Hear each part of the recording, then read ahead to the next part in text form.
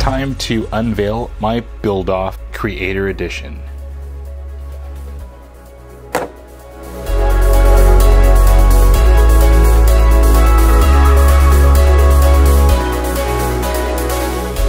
Hey guys, Rich here from the RCNetwork.com, and today is the reveal, and there it is. That is my HPI Build Off. This is the Creator Edition of the RS4 Sport 3, and I can't say enough about how fun this project was. Now, of course, if you guys don't know about the Build Off, Hemi Storm, Chris DeGraff was in this, as well as Greg Vogel from RC Driver, Mark Houlihan from Mustang Monthly, and Photo Guy RC, Kyle St. Peter.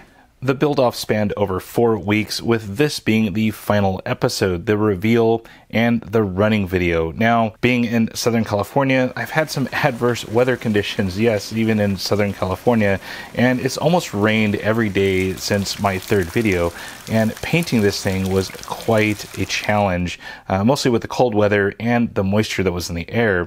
Now, running this thing is going to be even more difficult because I have rain over the next 6 days here in Southern California. Can't quite get this thing out and run this thing where I want to run it. Alright, so first question, why the hell did I choose a Toyota Celica, especially in early 2000s, being that they were front-wheel drive only, they weren't available in all-wheel drive, which the RS4 Sport 3 is an all-wheel drive platform, so I'm able to get away with it because we're all going to use our imaginations and think that Ivan Stewart would have had an all-wheel drive Celica, just the same that maybe Ken Block has an all-wheel drive 65 Mustang.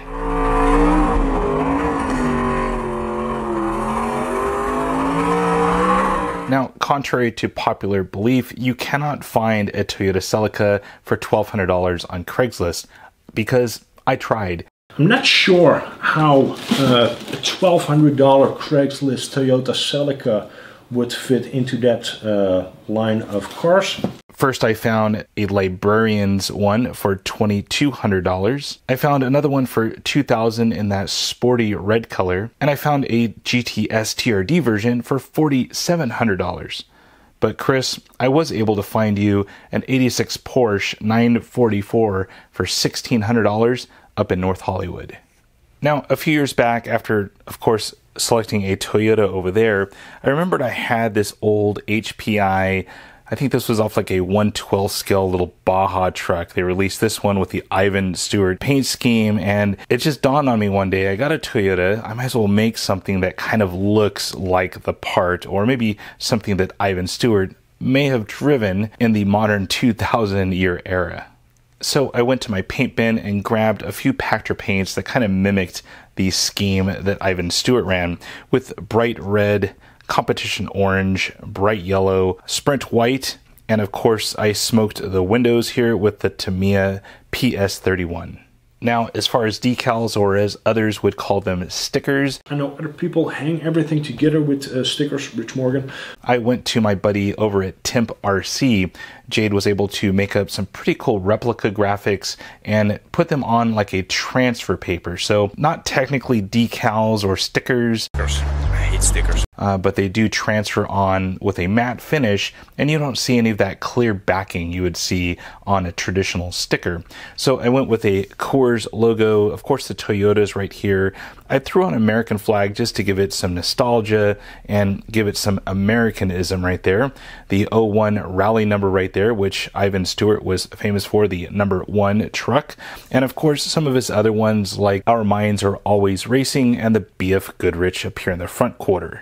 For the rear of the car, I did add a spoiler on here, but I didn't go with one of those tacky kind of 911 looking risers. I just went ahead and stuck it straight down to the little risers that are built in to the actual mold of the car.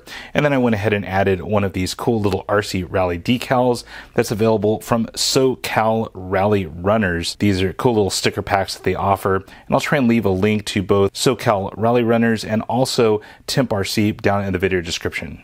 The wheels and tires worked out quite great with these nice bronze wheels from HPI. And then I just put on a kind of standard rally block style tire. It has kind of like an all-terrain grip. It'll be fun for either tarmac or getting onto some dirt and having some fun doing a couple of low jumps. Now, one thing that I've given the others some pretty good loads of crap about. All I know is that he's been talking tons of shit about body posts and body clips. No, God! Was the body post. Yes, you'll notice that there's no body post here on my front hood or even on my back window.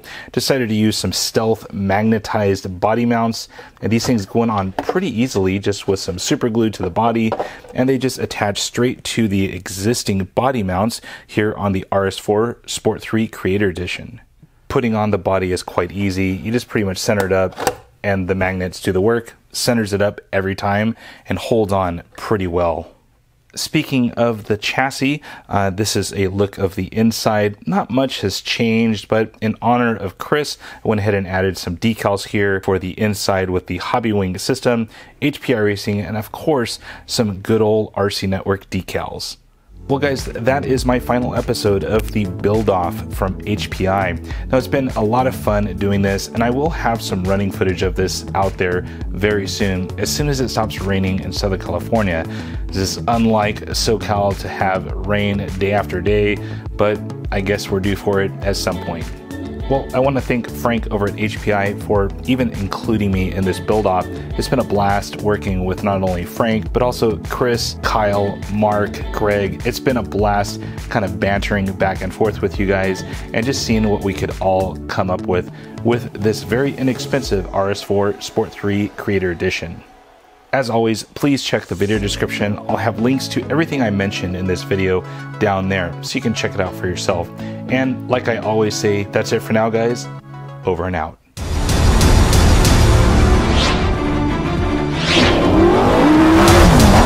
In off-road racing, the mystique of Baja is the unknown.